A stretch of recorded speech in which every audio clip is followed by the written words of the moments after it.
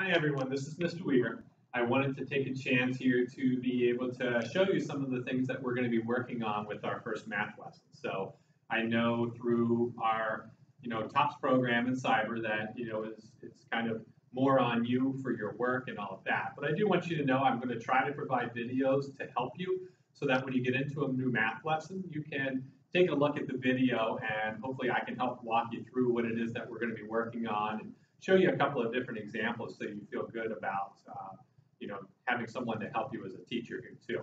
So for 1.2 is our first lesson for everyday math, and 1.2 is related to the word area. Now, area is something that you had last year in 4th grade, so this is a review topic for you. An area is just referring to the amount of space that we have inside of a two-dimensional object.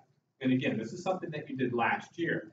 The first problem I'm showing you is exactly what you worked with last year. And then I'll show you what the difference is going to be this year for 5th grade. So last year in 4th grade, you would have had a problem like this, and it would have given you a rectangle or something. It would have been divided up into boxes. And each one of these boxes represents a square unit, okay? And it might be in centimeters, it might be in feet. It could just simply be in something called square units, which just means, squares that are all the same size. And so when we look at this, we can look at it in one of two ways. If we're trying to figure out what the area or the amount of space is inside of this rectangle here, we can just see, well, how many of those squares does it take to fill up that rectangle? And we can simply do that by just counting. And if we counted up all the square units inside of that rectangle, it ends up being 6 because we have 6 equally sized square units inside of that rectangle. So that was one way you could do it. Another way is you could take the problem that they gave you, and they might have given you measurements on the side. So they might have told you that over here on this side we have 1, 2. On the bottom we have 1, 2, 3. And so if we know it's 2 units tall and we know it's 3 units wide, well then we can use the formula for area. And that formula for area is length times width. So we could simply take our two measurements, 2 and 3, multiply those together. 2 times 3 is 6. And we would get 6 square units.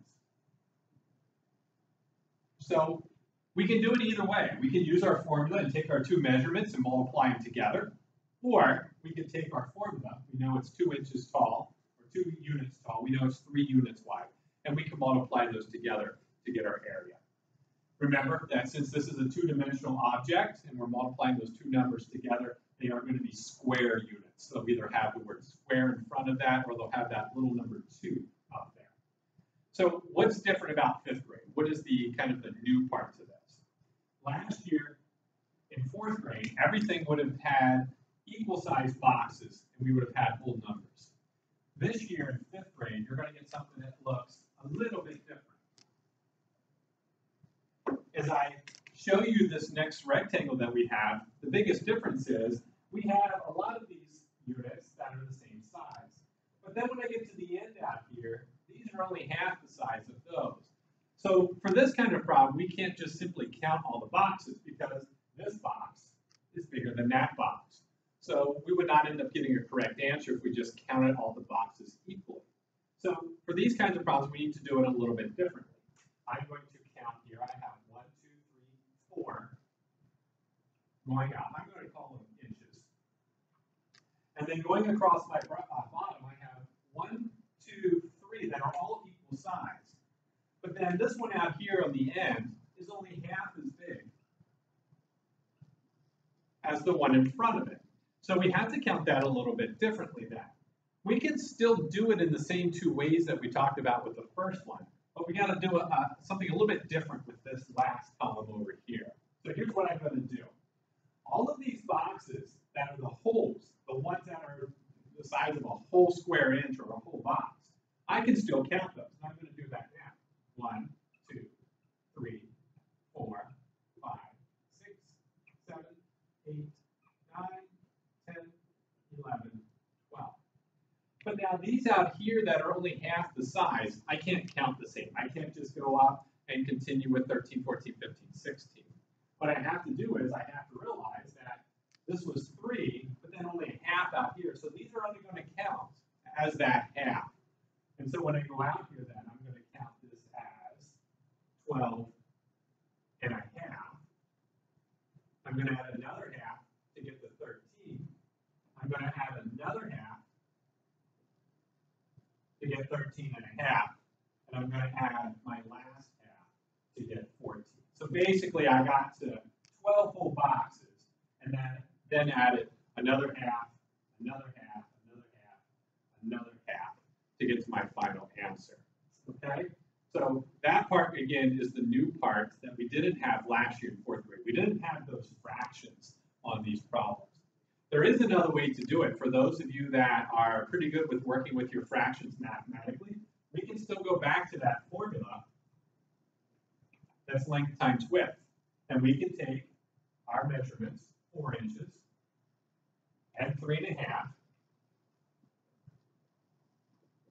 and we can multiply them together as well. So we can count them, or we can multiply them together.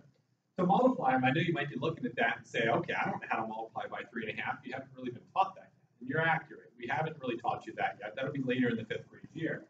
But it's not really as hard as you think. I'm going to take my number 3.5 and I'm going to break it into 2 parts. I'm going to break it into 3, and we're going to break it into a half. And I'm going to multiply each of those parts by that 4. I'm going to multiply my 4 times 3 and get 12. I'm going to do my 4 times a half. Now again, that may be something that you think I haven't really multiplied with fractions before. How would I need to do that?